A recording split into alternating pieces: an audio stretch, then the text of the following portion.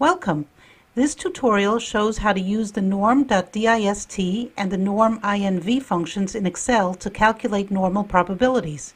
These Excel functions are more accurate and much quicker than using a z-table. The normal distribution function in Excel has the following format.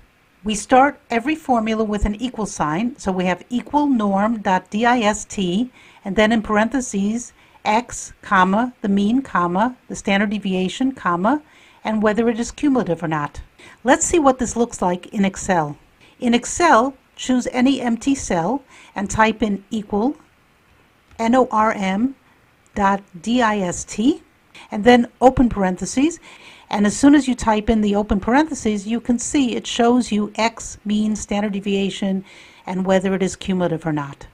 If cumulative is true, then norm.dist will calculate the cumulative distribution function. That is the probability that x will be at or below that value. That would look like this. Here you can see the normal distribution curve shaded in green below the number 85. If we use x as 85, then the Excel function will give us the probability that x is 85 or below. Let's take a look at an example. Suppose we have a class exam where the average grade was 80, so mu is 80. Now suppose the class standard deviation is 3 points. What is the probability that a student got an 83 or below? Graphically, it would look like this. We would like to find the green cumulative shaded area at or below 83. To have Excel do these calculations, we would fill in x as 83, and then the mean is 80, a standard deviation of 3, and the word true for cumulative because it is the cumulative area at or below 83. So let's see how this would be done in Excel.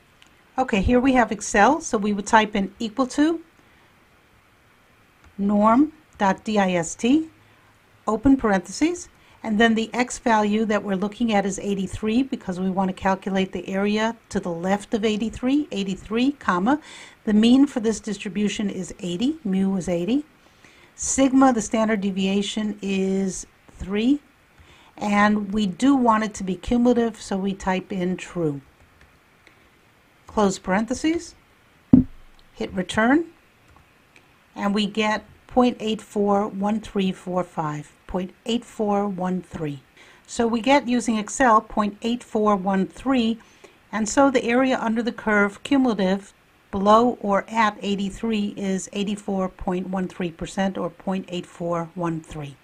If we type in false for cumulative instead of true, then Excel will calculate the probability mass function for a specific x value rather than the cumulative distribution function.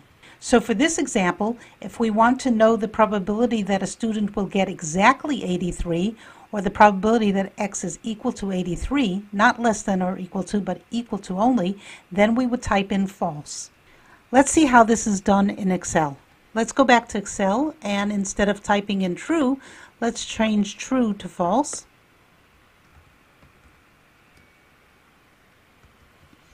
And we have 0.080657. So the probability that x is equal to exactly 83 is 0.080657. So the probability that a student will get exactly 83 is 0.080657. So in a nutshell, the function norm.dist gives us the normal distribution for a given mu, mean, and a given sigma, standard deviation, for a population. It functions very much like a z-table. Now what if we wanted the inverse of that, or what I like to call a backward problem? Suppose we have the probability already and we want to calculate the x value from that. The function in Excel to do that looks like this. We have equal norm.INV, like INV for inverse, then we put in the probability, the mean, and the standard deviation. For example, let's say we want to know the grade a student got such that only 10% got higher. Here you can see what this would look like. We want to know the value of x, the grade, such that 10% scored higher. So if we have 10% or 0.10 above x, then 1 minus 10% or 90% would be the area below x. So to use Excel, we would put in the probability value of 0.90, and that is the area at or below the x value we're looking for. Okay, let's see how this is done in Excel. We would type in equal to NORM.INV, open parentheses, and then you can see there it says probability, comma, mean, comma, standard deviation.